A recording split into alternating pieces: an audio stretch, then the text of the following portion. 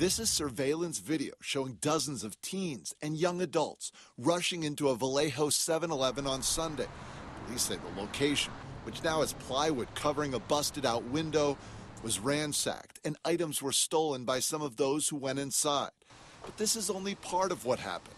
Police and witnesses say everything started during a sideshow at this intersection in front of the store. And a male that shot, male blue jeans, black cap, pulled a gun from his hoodie and started shooting in that direction. Witnesses who live in this nearby neighborhood say the sideshow was going on for some time, and someone in this truck then tried to drive through it. And at one point we saw a white truck drive into the sideshow, and all the kids from the sideshow went and grabbed him out of the truck and started beating him up and destroying his vehicle.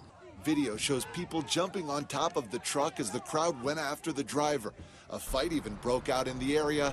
At least 2 people were injured, according to police. One of them struck by a bullet, and one of them running into the 7-Eleven for help. Witnesses tell us the crowd chased after the man who ran into the store. As this happened, witnesses tell us others set the man's truck on fire. All this before police even arrived. Neighbors are fearful and chose not to show their face when we spoke with them Monday. This woman says she called police and officers did not arrive for at least 40 minutes.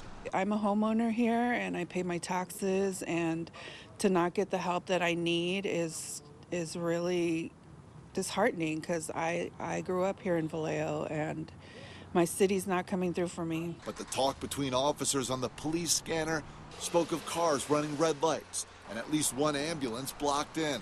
No arrests have been made. Vallejo police tell us they did respond at one point, along with deputies from the Napa County Sheriff's Department and the Solano County Sheriff's Office. Some neighbors say that's not good enough. I would love for the city of Vallejo to just get their act together, especially concerning the police department. Vallejo police are urging anyone with information in this case to come forward. But at the same time, I've talked with numerous neighbors who tell me they have video of what happened, but no detectives have come by.